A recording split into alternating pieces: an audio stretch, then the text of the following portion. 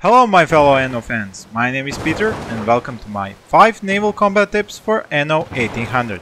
In this video I will talk about how to stop pirate attacks, what are strengths and weaknesses of different ships, why you should farm parts for loot, how to outmaneuver enemy ships at sea, and how to attack the pirate hideout. Pirates in Anno 1800 are a nuisance and a potential ally, all rolled into one. But during this video, I will consider them only as enemies. Each time you start a new game with the pirates enabled, they start small and grow alongside other traders and the player. But what you might have missed is that you, the player, are at the advantage here because of your flagship.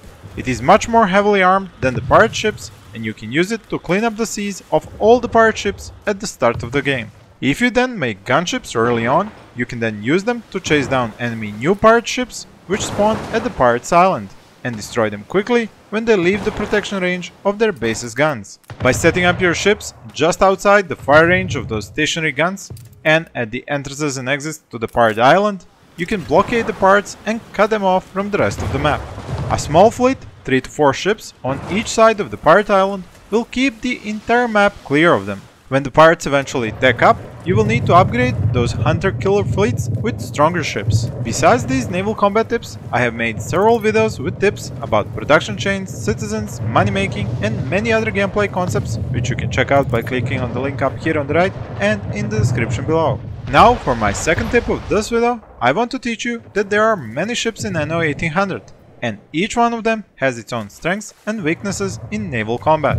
The most important deciding factors are speed, the turning speed, guns and the hull hit points. The gun stat can be additionally broken down by fire rate, range and firing arcs. A pirate gunboat is just a stronger version of the regular gunboat you can construct, so its strengths are its high speed and front-facing cannons, making it an awesome hunter ship. But its low hull hit points and the limited fire arc means that if you attack it from the back or the flank, it can't respond and it is quickly sunk. The Frigate is another fast ship, but its firepower is limited to its side fire arc. So if gunboats were to chase after it, they would have free reign of it unless the Frigate managed to turn to its side and deliver its powerful broadside. Similarly, the Frigate can outmatch the ship of the line, which has far more firepower, but its turn radius is so much bigger that the Frigate can practically dance around it using the wind direction to stay at its back or front and keep delivering broadsides. More on this a bit later. If you have been enjoying this video, please don't mind me reminding you to hit that like button below and leave a comment about what is the hardest thing for you in Anno 1800. You could also subscribe if you would like to see more content like this. Your starting flagship is a hybrid of sails and steam power, which gives it the unique ability to turn much faster and have a higher lowest speed when sailing into the wind. You can use this advantage to sink many pirate ships as explained in the first tip. And so this is a very good intro into my third tip for this video, which is about sinking and looting those pirate ships. Once you start to really hunt them down and sink them regularly, you will notice that pirate ships leave debris and flotsam after them in form of collectible loot.